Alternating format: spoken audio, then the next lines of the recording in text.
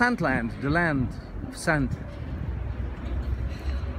Buongiorno ragazzi, this is Chris back with another fragrance review. This time I'm coming to you, as you know, I always like to choose the venues that are, you know, some sort of reflecting the fragrance that I'm going to be reviewing. And today we're coming from Bologna, the city in Italy.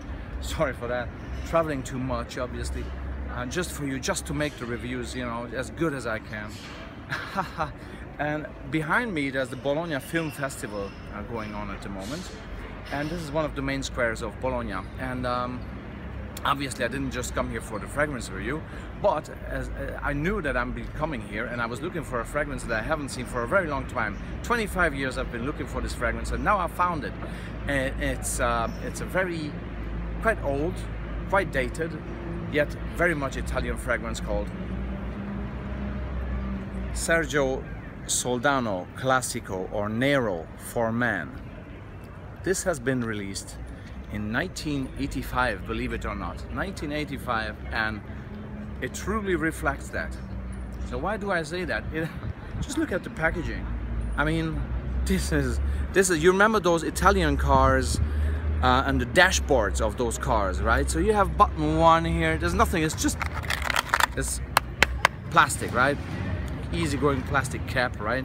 The whole design, I mean, the writing comes off after, you know, it wears off after being in your bag for 1 or 2 days, and the whole thing is extremely cheap, and it's really like the dashboard of an old Italian Fiat Croma or something like this, you know.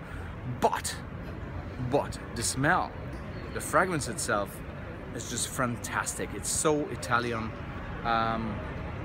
It has a certain freshness due to a grapefruit mandarin start, but it has also this slightly man's bathroom feeling, you know, very much the same like Boss Number 1 has, you know, also released in 1985. Sergio Soldano has that male bathroom smell to it, but only minor aspects of it at the very beginning of this fragrance. It turns it into a fresh aromatic fragrance with patchouli, some floral aspects to it, as I say, very fresh as well, lemon, mandarin, grapefruit as well, some woodiness, maybe carnation in there as well, maybe some vetiver in there as well. So something that is quite complex, as most of the 80s fragrances actually are. It will strike you as dated, just the same way as the bottle in itself, but you know, obviously for me there are memories attached to this. I wore this in 1991, 25 years ago, and I'm so happy to have found it now.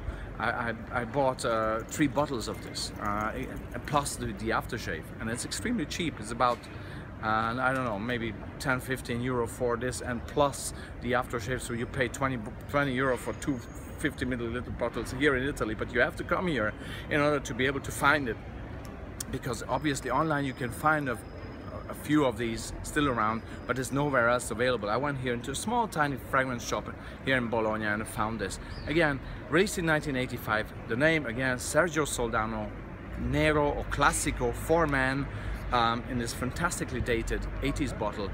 It gives you the vibe of the 80s in a fresh, aromatic Italian way, and it's just, you know, the performance-wise, it's great. It really gives you 4, 5, 6 hours of great performance. You're not going to smell like every other guy, and age-wise, obviously, it's for the grown-up, right?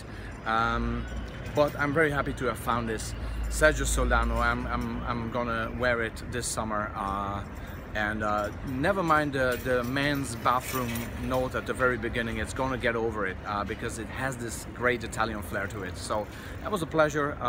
Greetings to all of you from Bologna, the very nice city in Italy, and see you soon for yet another review. This was Chris on Sergio Soldano Classico for Men. Cheers, arrivederci, ciao!